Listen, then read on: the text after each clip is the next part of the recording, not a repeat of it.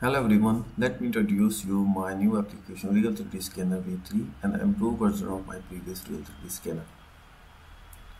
For this software you need one camera and projector to scan any object. You only need to do 4 steps. First of all, you need to connect the camera and projector, scan a reference plane and then scan an object. So let me walk you through the whole process. First of all, we need to connect the camera. Select your device and compatible resolution of the camera. So you can see the camera screen here. You can do maximize and you can do a basic image processing kind of features on this camera screen. The second step is to connect the projector. So select your projector screen and width and height of the projection pattern, and then the steps, how many patterns you want to project for 3D scanning, and select the pitch of the fringe pattern. Let me display a focus to adjust the focus of your camera and projector. And if you see the camera and projector are focused, then you can proceed your 3D scanning. So the pattern should move from right to left, and you see the camera is upside down. So let me flip it. So now it's okay. Now you can press display pattern to project pattern. In other words, start 3D scanning. So the first step was to connect the camera and projector. Now you need to scan a reference plane. You need to press this 3D scan button and you see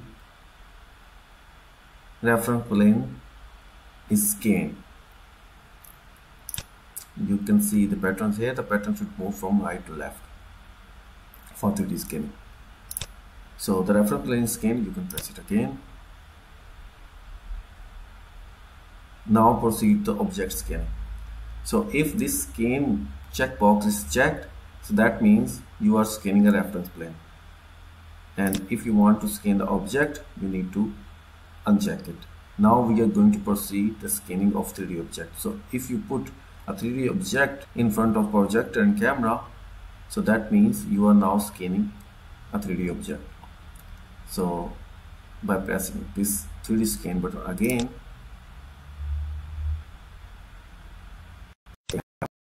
object you can see here, because we don't have any object, so we can only see a flat plane. You can see the flat lines, triangles.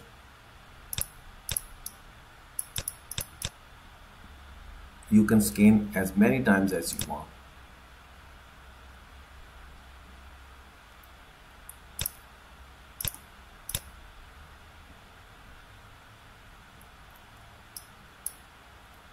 Because we have already scanned the reference plane, so that means the reference plane would only be scanned for one time, and then you put any object in front of projector and camera, multiple objects, and then you can scan just by pressing this scan button.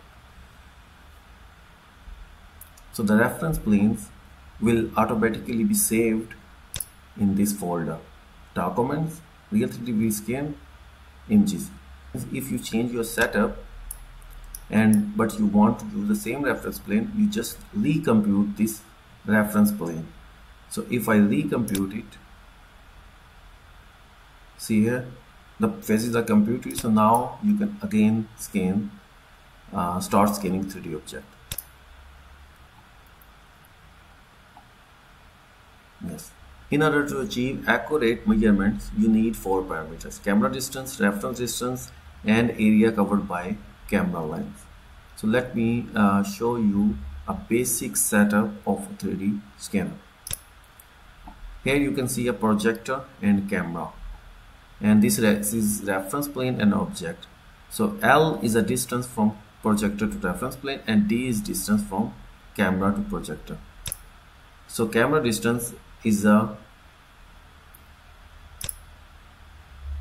D value, is a D distance from the projector, and reference distance is a L value, projector to reference plane, and width and height you can measure manually. So if you put these 4 parameters, you will have the accurate and actual measurements of your 3D object.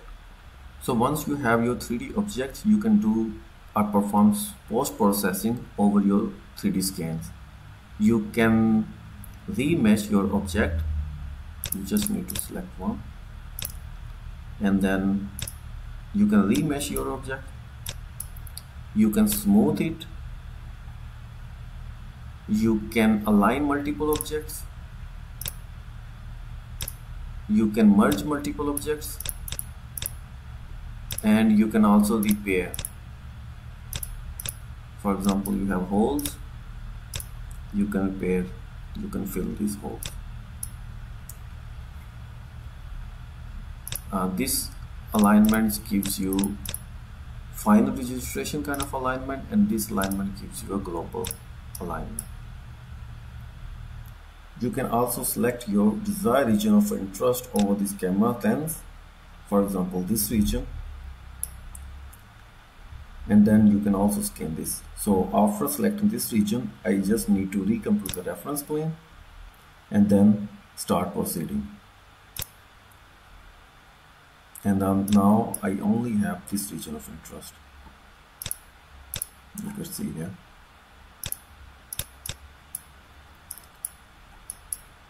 So this software actually gives you a basic features for post-processing, but if you want a detailed and more tools for manipulation or for post-processing, you can use Real3d renderer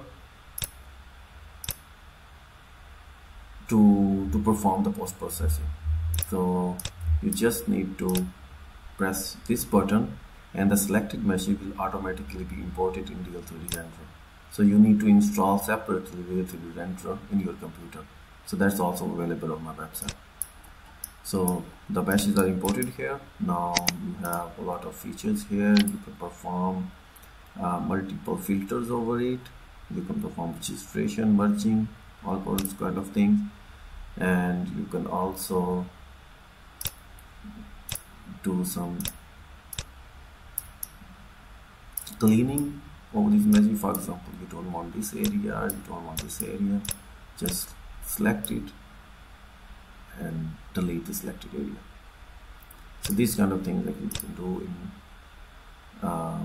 Real3d renderer. You can also, it's a perfect for visualization as well, and for creating videos of 3D meshes.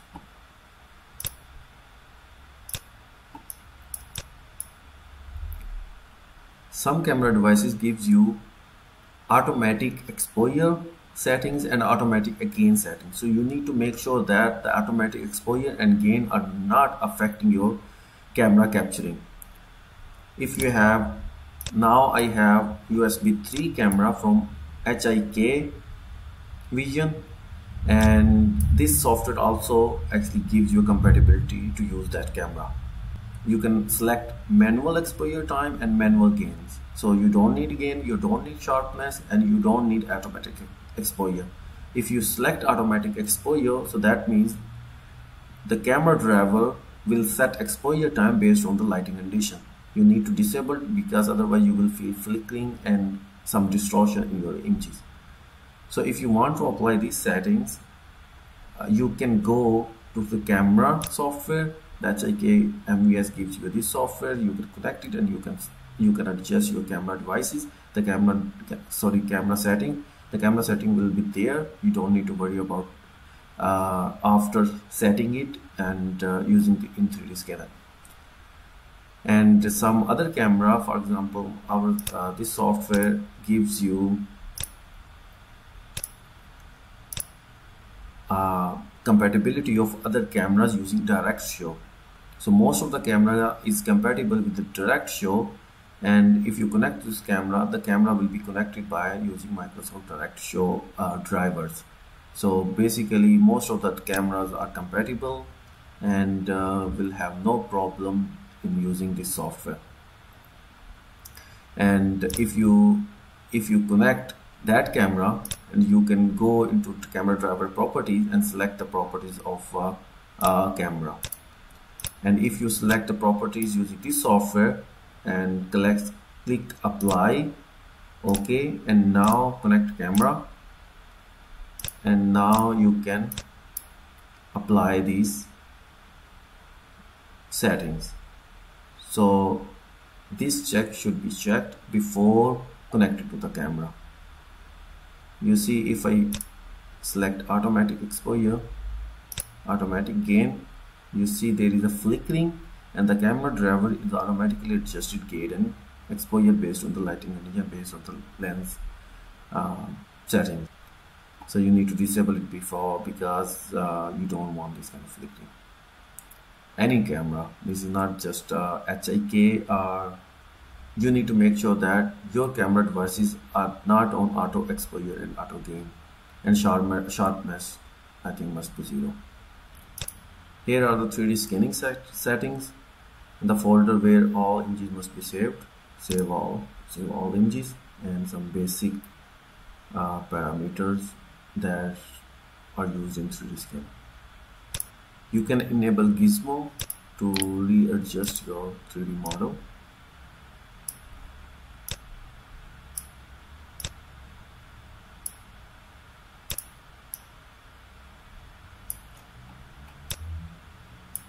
And then you can perform global registration.